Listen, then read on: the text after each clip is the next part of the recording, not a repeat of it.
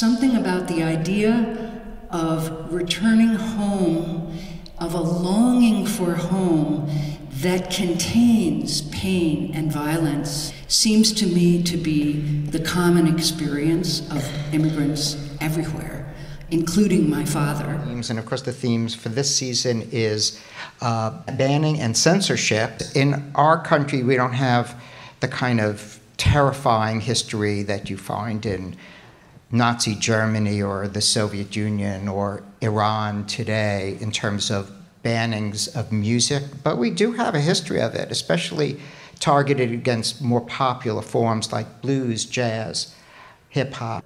What really is happening to me, and I think to many, is the silencing of these individuals and their experience and their story and their life and their truth, really.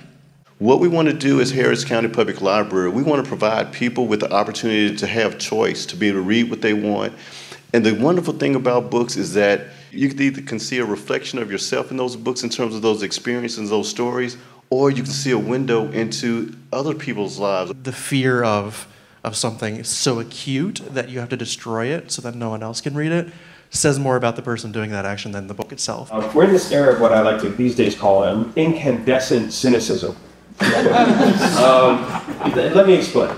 So imagine that you have social media, you have the basic governance mechanisms of democracy in crisis, and then on top of that you have this sort of strange gap between critical thinking, being banned for small critical errors in judgment. Here we are in the 21st century where we're having a conversation between traditional instruments and software, digital media.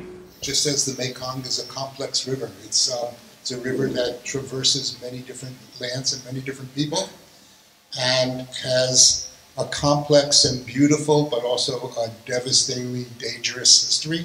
I always want to create a platform through music to not only me, but also other artists to share their voices. And so I thought of Mekong as something that already connects us in our day out life. Then I want to bring it on stage, and the river is the thread to weave all of us together. Our mission is to connect communities and cultures through globally inspired music. But I think even more apropos of this discussion is our vision, which is to create cultural harmony through musical exploration. You guys have such an incredibly life-affirming mission. I just want to say it's a real honor and pleasure to work with you, so thank you. Yeah.